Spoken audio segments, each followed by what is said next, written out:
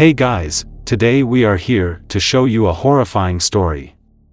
Stay with me till end to know the ancient Cradle of Evil. The Cradle of Evil.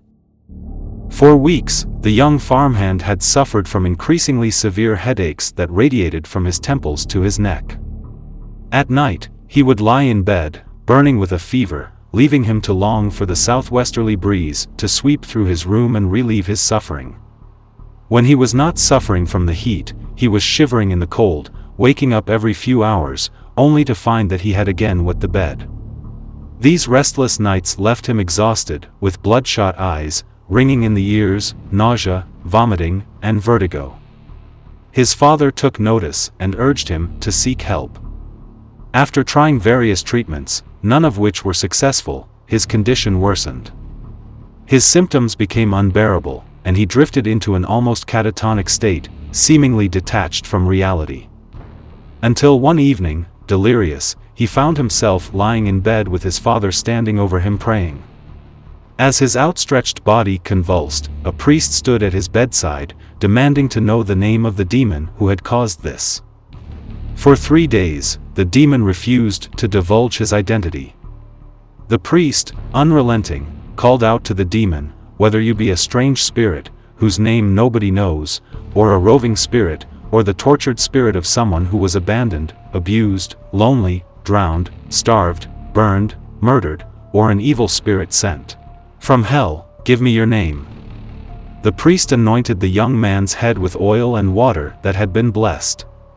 He then flushed the young man's ear using a solution of beer and medicinal herbs until out streamed fluid and black bits of dead flies. Upon realizing what his body just purged, he cried out, "I am truly grieved, confused, and troubled.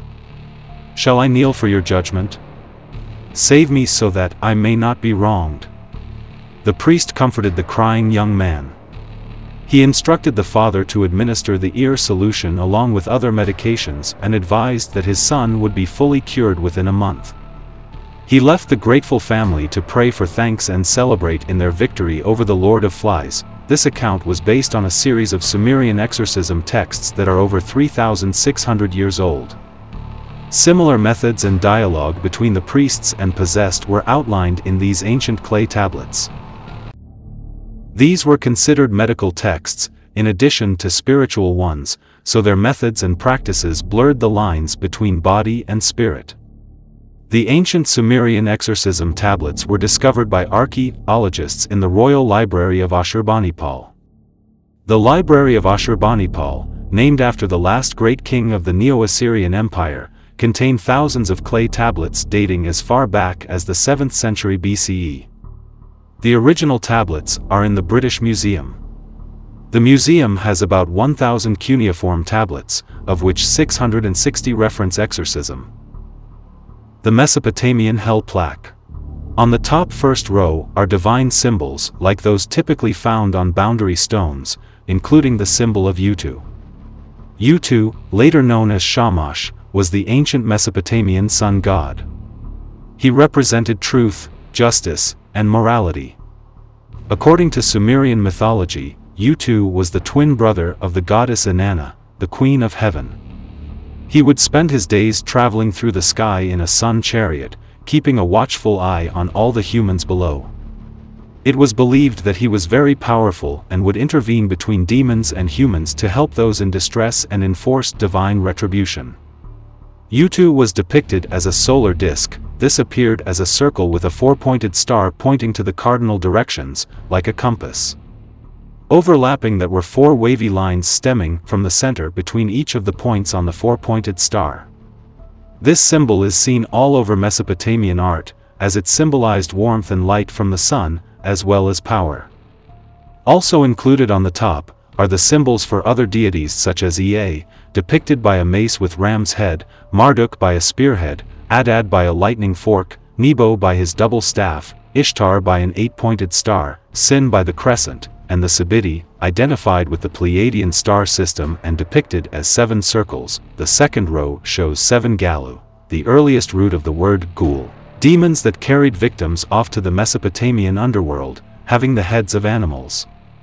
These animal-human hybrid beings are a common element among human depictions of demons. It is a theme that arises from the pressures of adapting from a primitive or wild existence to one that is more civilized.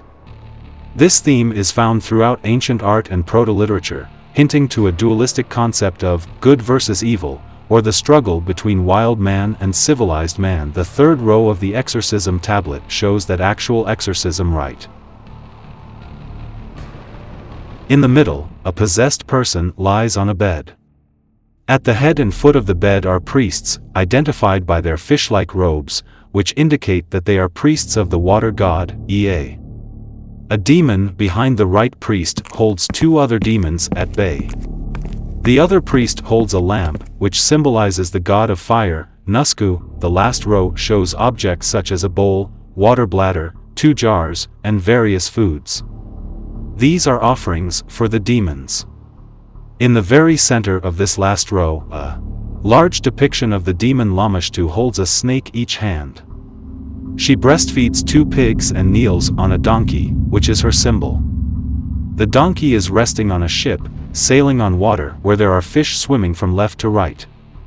To Lamashtu's left is her threatening husband, Pazuzu, who is trying to attack her with a whip.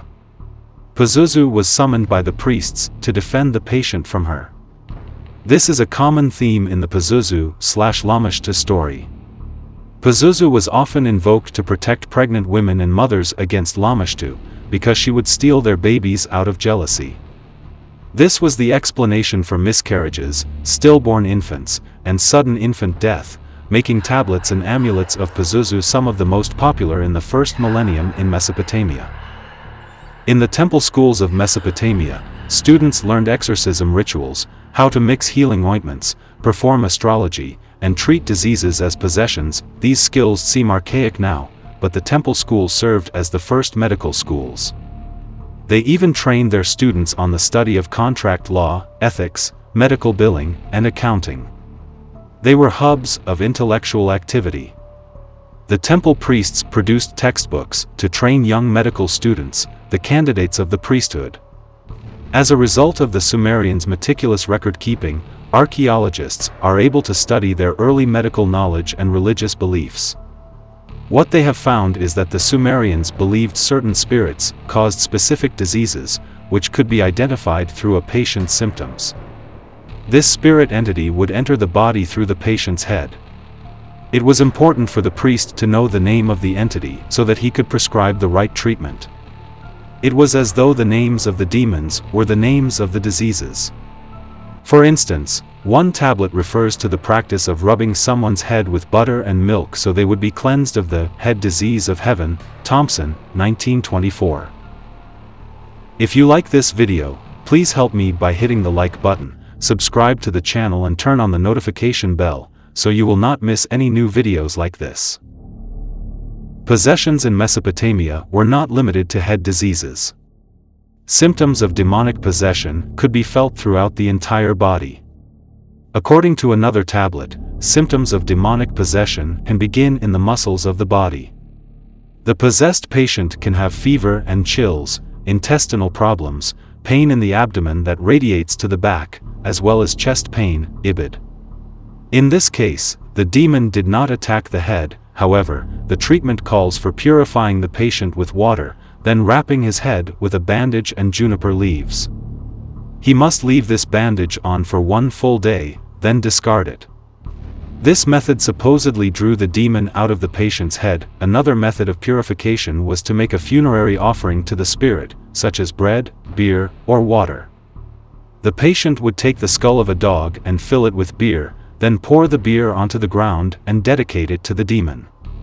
In this method, the demon would be drawn to the foods and thus lured out of the patient. Although clearly strange, there was an element of reasoning behind it. The Sumerians did not believe in just one type of spirit. They believed in entities similar to demons, devils, and even ghosts, all of which could enter a person through possession. Some were demons from the underworld and others were simply sad, lost souls. In order to know the difference, the exorcist would pay close attention to the patient's symptoms, as well as consult his manual. For example, if a person in life was unloved, abused, and neglected to the point wherein they were starved to death, that tortured soul would seek to inhabit the body of someone else. Once in that body, however, their tortured nature would be expressed in the patient. This could make the patient feel symptoms of depression, loneliness, nausea, loss of appetite, chill, and weakness. Therefore, the healing rite, or exorcism, could include making a nice meal for the spirit and offering it positive affirmations. In addition to medicinal herbs, this practice offers a glimpse into the minds and hearts of ancient people.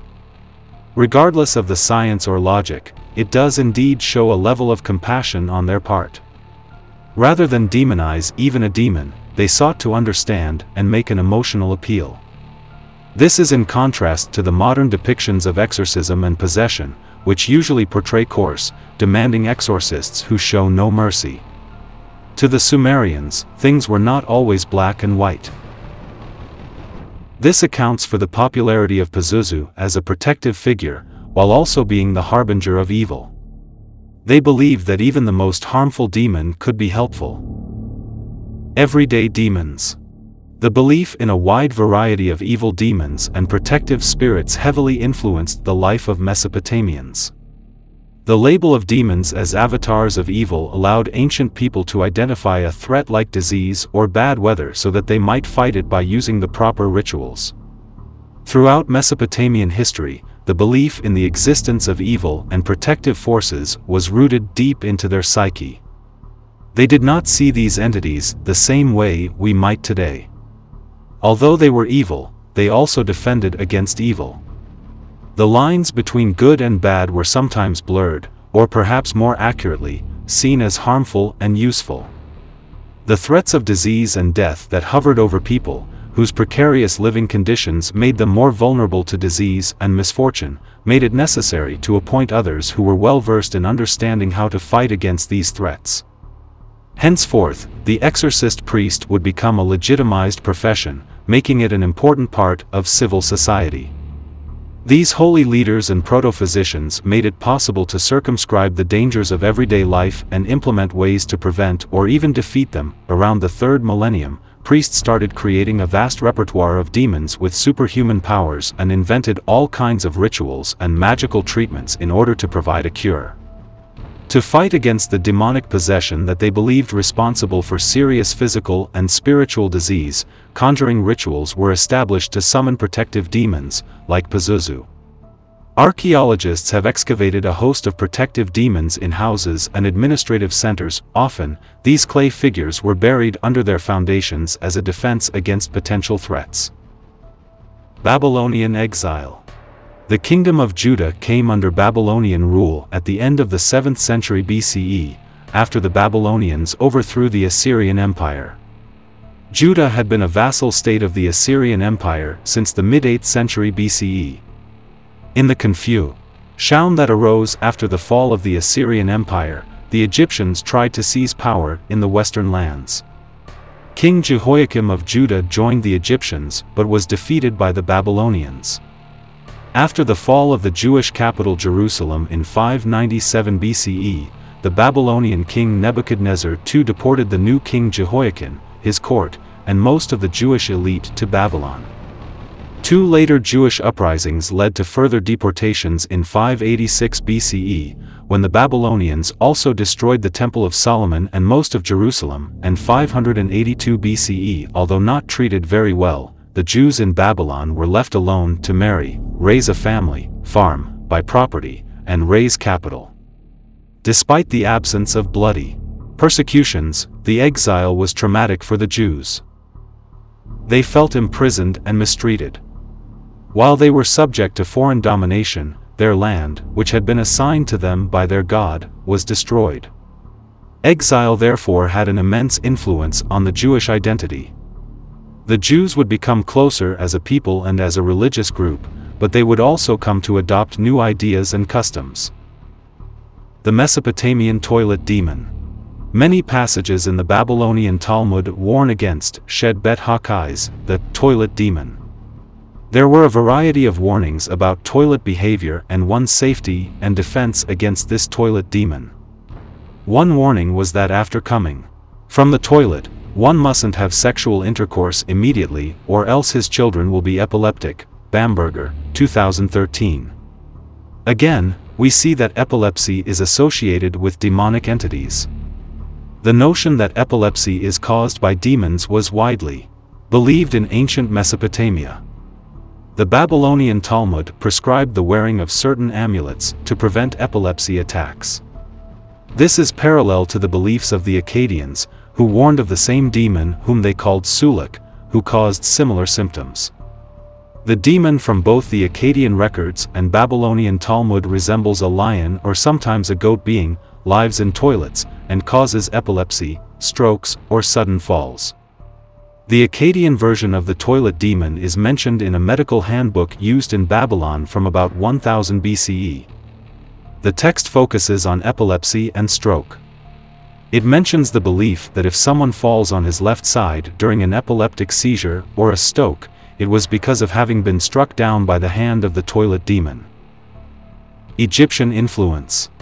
As a displaced people, the Jews encountered many different beliefs and cultures, often integrating aspects of them into their own beliefs, even though they tried very hard to keep their own beliefs intact. In another case of cultural diffusion, the time the Jews spent in Egypt may have also influenced their ideas of demons.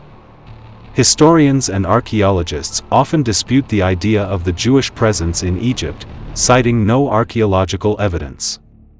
Many scholars also find parts of the story too fantastic, like when Moses parts the Red Sea so that his people may pass through it. Additionally, archaeologists have no Egyptian primary source accounts referencing slaves, plagues, or an exodus and subsequent wandering people. However, religious scholars take the story to be true and have made some interesting connections as a result. According to some rabbinical scholars, the many demons and deities of the Egyptian pantheon influenced the Jewish people and their idea of evil.